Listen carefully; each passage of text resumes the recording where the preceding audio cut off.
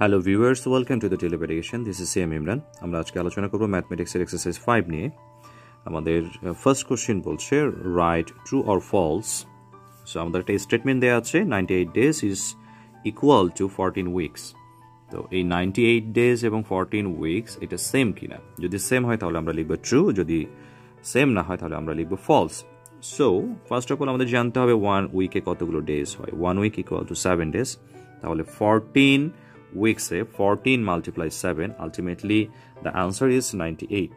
তো 14 এ যদি তোমরা টাইমস টেবিল জেনে থাকো তাহলে তোমরা এটার সলিউশন খুব দ্রুত করতে পারবে। এই 14 weeks 14 multiplies 7 equal 98 days। তো 98, তার মানে আমরা এটা বলতে পারি যে স্টেটমেন্টটা আমাদের ট্রু। ওকে, আচ্ছা, এখন সেকেন্ড যে কোশ্চেনটা আমাদের বলছে যে আ পেন কস্ট টাকা 18 and pencil cost 1/3 of the pen, how much does the pencil cost? একটা পেনের প্রাইস দেয়া আছে যার দাম হচ্ছে 18 টাকা এবং একটা পেন্সিলের প্রাইস হচ্ছে এই পেনের প্রাইসের 1/3, মানে 3 ভাগের 1 ভাগ। পেনের যে প্রাইস তার 3 ভাগের 1 ভাগ হচ্ছে পেন্সিলের দাম। পেন্সিলের দাম কত?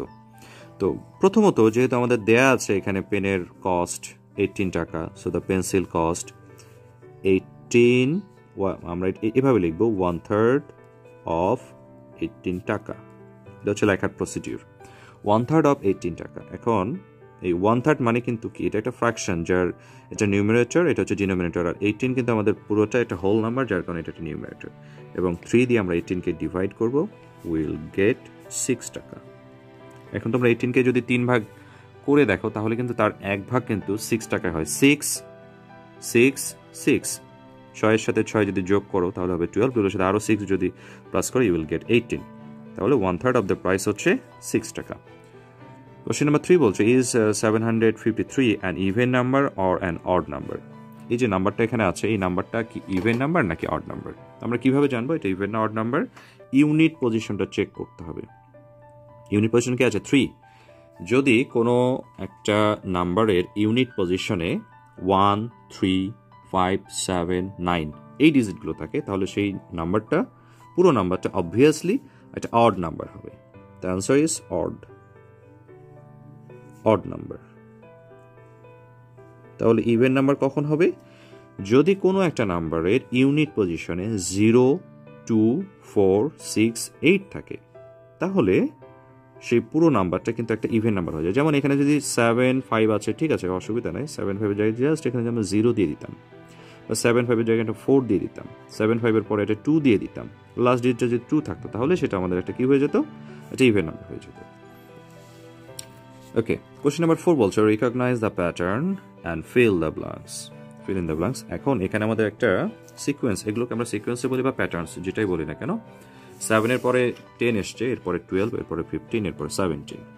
আমাদের একটু বুঝতে হবে কি প্যাটার্ন ফলো করেছে এরা। তো তোমরা যদি একটু লক্ষ্য করে দেখো 7 থেকে 10 হতে আমাদেরকে 3 অ্যাড করতে হয়, বাট 10 থেকে 12 হতে 2 অ্যাড করতে হয়। এগেইন 12 এর সাথে যদি আবার আমরা 3 অ্যাড করি তাহলে কিন্তু আবার আমরা 15 পাই, আবার 15 এর সাথে 2 অ্যাড করলে 17 পাই। তার মানে প্রথমত 3 অ্যাড করতে হচ্ছে, এরপরে 2, এরপরে 3, আবার 2, আবার 3 অ্যাড করতে হবে। 17 এর সাথে 3 যদি অ্যাড করি উই উইল গেট 20, বাট 20 এর সাথে আমাদেরকে 2 অ্যাড করতে হবে, উই উইল গেট 22। ওকে, তো এটা হয়তো তোমাদের এত দ্রুত তোমরা সলভ করতে পারবে না, তোমাদের বেশ কয়েকটা প্যাটার্ন এভাবে দেখতে হবে, বুঝতে হবে, তারপর হয়তো তোমাদের কাছে ব্যাপারটা ইজি হয়ে যাবে। কোশ্চেন নাম্বার 5 বলছে fill in the boxes with sign, plus, minus, multiplication or division to complete the puzzle. এখানে একটা পাজল দেওয়া আছে, পাজলের দুটো বক্স দেখতে পাচ্ছ এবং এই বক্সের আশেপাশে 3টা নাম্বার আছে। এই সাইনগুলো বসিয়ে এই স্টেটমেন্টটাকে আমাদের ট্রু করতে হবে। তার মানে এখানে আমাদের এমন কিছু একটা ক্যালকুলেশন করতে হবে যে ক্যালকুলেশনটা করে আলটিমেটলি অ্যান্সারটা আমাদের 39 হয়। তাহলে আমরা এখানে মাইনাস বসাতে পারি, প্লাস বসাতে পারি, মাল্টিপ্লিকেশন বসাতে পারি বা ডিভিশন বসাতে পারি, এখানেও সেম।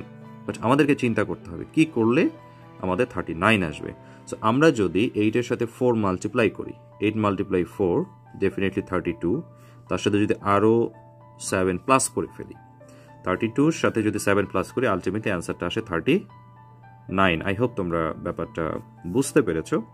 তো এটাও হয়তো তোমাদের একটু সময় নেবে, তো যাই হোক সময় নিক, তোমরা একটু প্র্যাকটিস যদি করো তাহলে এই পাজলগুলো তোমাদের কাছে ইজি হয়ে যাবে।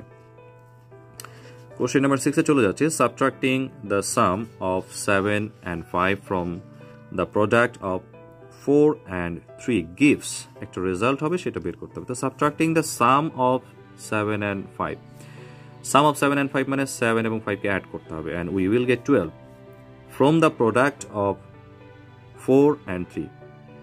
আচ্ছা, প্রোডাক্ট মানে হচ্ছে মাল্টিপ্লিকেশন, তো 3 এবং 4 যদি আমরা মাল্টিপ্লাই করি we will get 12। এখন এই যে 3 এবং 4 এর প্রোডাক্ট থেকে আমাকে 7 এবং 5 এর যে সামেশন সেটা সাবট্রাক্ট করতে হবে। তাহলে 12 থেকে যদি আমি 12ই সাবট্রাক্ট করি আমি কি পাবো? আমি পাবো 0। 12 থেকে 12 সাবট্রাক্ট করলে অ্যাকচুয়ালি 0 হয়, তো 0 হচ্ছে আমার আলটিমেট আনসার। এরপরে কোশ্চেন নাম্বার 7 বলছে 6402 গ্রাম equal to how many KG, মানে গ্রাম আছে, গ্রামটাকে আমাকে কেজিতে কনভার্ট করতে হবে। তো ইতিপূর্বে এর আগে টিউটোরিয়ালেও আমি ব্যাপারটাকে ক্লিয়ার করেছি যে গ্রাম এবং কেজির রিলেশনটা আমাদের জানতে হবে, এবং আমরা জানি যে 1000 গ্রামে 1 কেজি হয়, যেহেতু গ্রাম থেকে কেজিতে কনভার্ট করতে হবে, ছোট ইউনিট থেকে বড় ইউনিটে গেলে অবভিয়াসলি আমাদের কি করতে হয়? ডিভাইড করতে হয়। তো এখানে আমরা কাকে দিয়ে কাকে ডিভাইড করব? আমরা এই 6402 এই নাম্বারটাকে 1000 দিয়ে ডিভাইড করব। তার কারণ হচ্ছে আমরা গ্রাম থেকে কেজিতে কনভার্ট করে ফেলতেছি।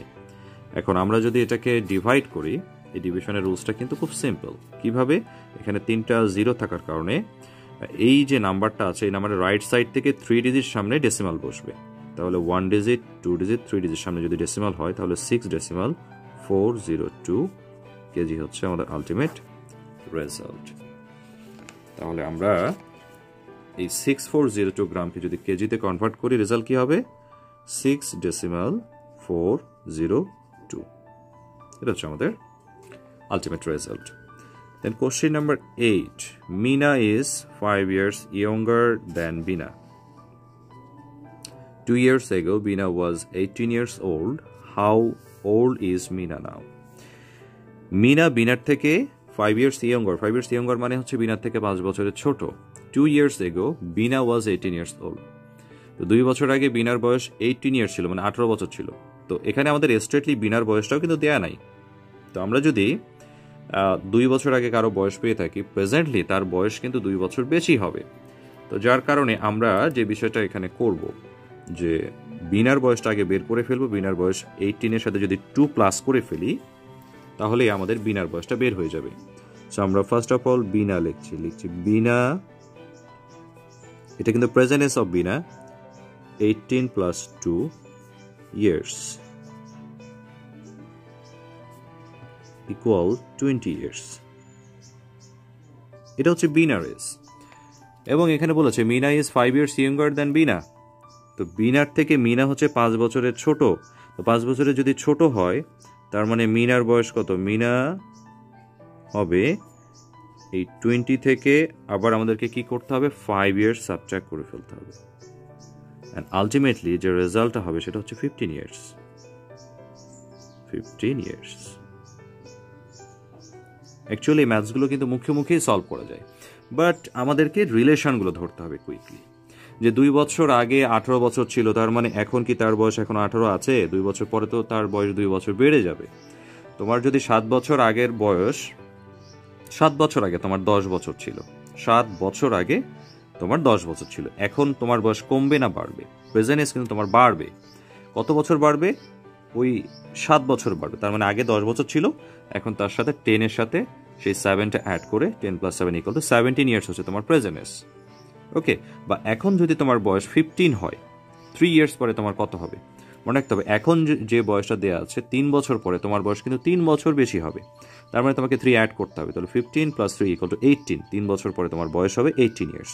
এই রিলেশনগুলো আমাদের কুইকলি লার্ন করতে হবে। কোশ্চেন নাম্বার 9 বলছে যে 4 লিটার অফ মিল্ক কস্ট টাকা 56, what is the cost of 1 litre of milk? 4 litre দুধের দাম যদি 56 টাকা হয়ে থাকে, 1 লিটারের প্রাইস কত? তো 4 লিটারের যে দামটা থাকে 1 লিটারের কি সেই দামটা হয় নাকি কম হয় না বেশি হয়? 4 লিটার থেকে 1 লিটারের প্রাইস সবসময় কম হয়, আর কম হয়ে যাওয়ার কারণে we have to divide. So আমরা কত দিয়ে কত ডিভাইড করব? কস্ট অফ 1 লিটার অ্যাকচুয়ালি যেটা হবে সেটা হচ্ছে টাকা এই 56 / 4। ওকে, এই ডিভিশনটা আমি একটু তোমাদের দেখিয়ে দিতে চাই। 4 দিয়ে 56 কে আমরা ডিভাইড করছি, আমরা 1 টাইম দিব, 4 ones the 4, সাবট্রাক্ট করে আসলো 1, উপর থেকে আসলো 6, 16 and 4 4s the 16, ultimately 0. The answer is 14 টাকা। 14 টাকা, এটা হচ্ছে আমাদের ফাইনাল আনসার। 4 লিটারের প্রাইস যদি 56 হয়, 1 লিটারের প্রাইস হচ্ছে 14 টাকা। দেন কোশ্চেন নাম্বার 10 কি বলছে যে 5 days after Saturday is what day? স্যাটারডের 5 দিন পরে কোন দিন হয়? স্যাটারডের 5 দিন পর, দ্যাট মিনস স্যাটারডেটাকে আমাদেরকে কাউন্ট করা যাবে না। এখন স্যাটারডে বাদ দিয়ে যদি আমরা Sunday, Monday, Tuesday, Wednesday, Thursday, আমি আবার বলছি স্যাটারডে যদি আমরা বাদ দিই Sunday, Monday, Tuesday, Wednesday, Thursday, তাহলে এই যে 5 days after Saturday, the day will be Thursday. That is our final answer. I hope আজকের টিউটোরিয়ালটা তোমরা বেশ এনজয় করেছো এবং এই ম্যাথগুলো তোমাদের বারবার প্র্যাকটিস করতে হবে। তাহলে নেক্সট টিউটোরিয়ালে আবার দেখা হবে। ধন্যবাদ সকলকে।